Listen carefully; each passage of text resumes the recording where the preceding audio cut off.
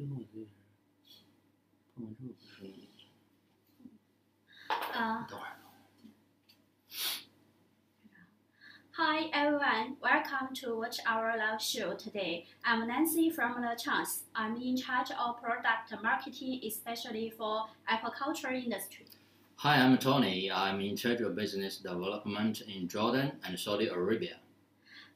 Yes, as you know, from the year of 2010 and to 2016, one fatal disease attacked the whole aquaculture industry in China. Because of this disease, the shrimp production was reduced to almost 30% every year. Usually at the beginning of outbreak of this disease, the feed intake on shrimp will be reduced abnormally, and then the shrimp will stop eating and starve to death. More seriously, the living shrimps will eat the dead shrimp body and also will infected with this disease. So it is very common that when shrimp is infected with this disease, the whole pond of shrimp will die. Wow, it is really a fatal disease to shrimps, and yes. I know this disease outbreak not only in China but also in many other countries in aquaculture industry. So, what is the disease and how to prevent this disease? Yes, that is also the topic of our live show today. Today we will introduce how to prevent EMS, and we will introduce from these parts. The first one, the cause of EMS. What is the main cause of EMS? And the second, how to prevent and control EMS. And also, in the control method, we will introduce one of our products for shrimp health. Yes. Yeah. So we go to the first one. What is the cause of EMS and how to prevent EMS? We will explain it in detail in the following part. Before that, I would like you to invite you to subscribe our YouTube channel, and you also will receive many notifications before every time live show, and also some videos to get more knowledge regarding aquaculture, poultry, and ruminant. Yes, and our company Lachance has more than 16 years history in feed industry, and we have a very professional team, technical team, and many experts in this industry. I believe that we can help you to solve many problems you are facing in the production. But let's just get back to our topic today. Okay, first question. What is the cause of EMS? From year 2009 to 2014, during the outbreak of EMS, there are many aquaculture experts. They have different opinions on the cause of EMS. Their opinions are mainly in below three aspects. First one, the degradation of shrimp breed. Second one, the worsening of water quality. The last one, the toxins reduce the immunity of shrimps. But there was no unanimous definition on the cause of EMS. Yes, and the professors from Hainan University insist that EMS is caused by either virus or vibrio. After a long time research, the professors reached a conclusion that it is vibrio that causes the EMS of shrimps. Yes.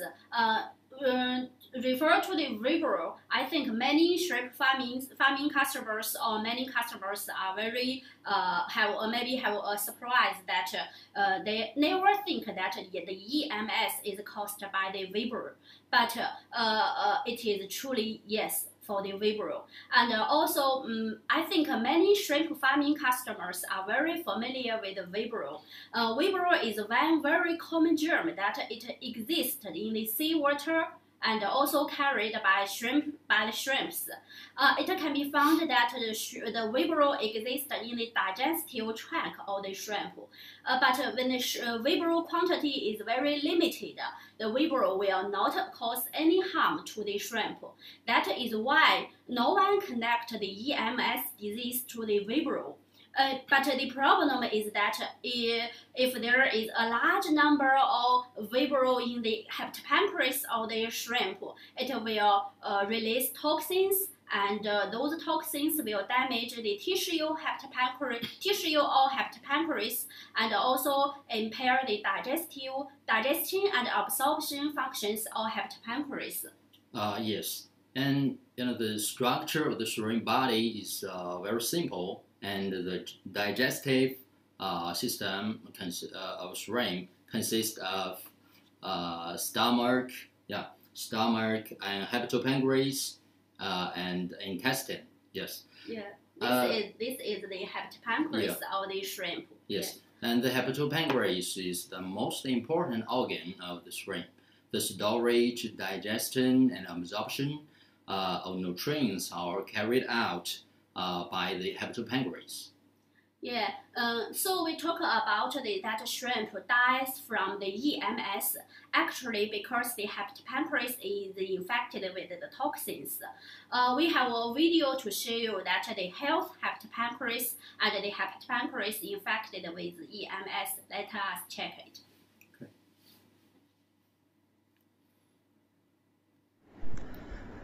You can see the healthy shrimp. Its stomach and hepatopancreas are dark brown-black colored.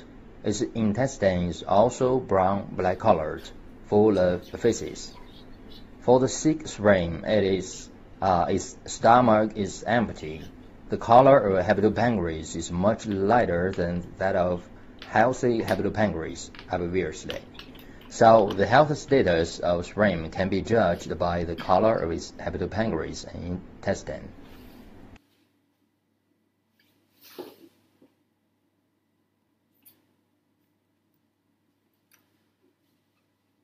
Okay, that's right. And when the quantity is very limited in the shrimp body, the vibrio will not affect the health of shrimps. But when the quantity of vibrio is excessive, the shrimps are very likely to be infected, which causes EMS. And now it is the question why the quantity of vibrio in shrimp body rises. Yeah. After analysis on water quality, it is found out that the excessive vibrio come from the water. Yes, actually, if the total bacteria count to vibrio is over 20 to 1, then there is no need to worry about EMS. But if it is 10 to 1 or even 5 to 1, the excessive vibrio is likely to cause EMS on shrimps. Why the vibrio in water is increased sharply. And also the experts suggest the following possible reasons. That is first one, the increasing breeding density. And too many shrimps, too much feces contaminate the water, and the water become dirty, and the growth of vibrio will be improved. When the quantity of vibrio in water rises, the quantity of vibrio in shrimp body is also increased. Yes, so then more toxins accumulate in shrimp body, and finally it will cause EMS. Yes. So now we have got the cause of EMS, but how to prevent EMS? Actually, it is not easy to change the breeding style of shrimp farmers. I mean, it is impractical to reduce the breeding density of shrimps. Yeah. So the question will be how to maintain the stability of the water and inhibit the reproduction of vibrio. Yeah, for this question, we have the following solutions. The first one, reduce the excessive feeding, reduce the feces and the other substances that support the reproduction of vibrio.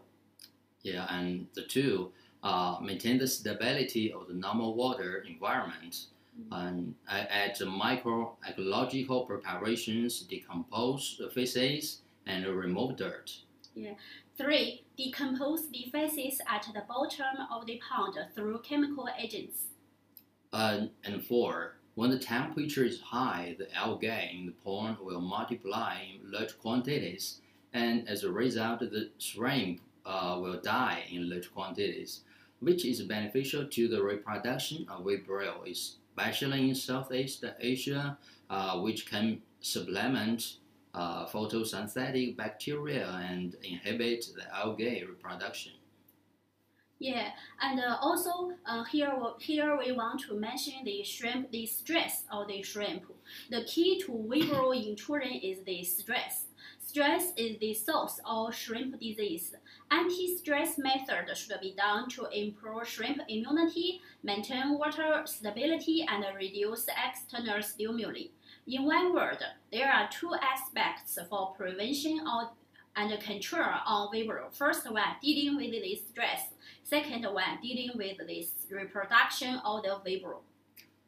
Yes, that's right. And we also talked so much about the importance of the hepatopancreas health with shrimps. Yeah. We all know that the digestive function of hepatopancreas, actually it has more functions such as detoxification. Yeah. So if we protect the health of hepatopancreas, the immunity of the shrimps will be enhanced and the shrimps will keep healthy. Yes, so how to protect the shrimp hepatopancreas?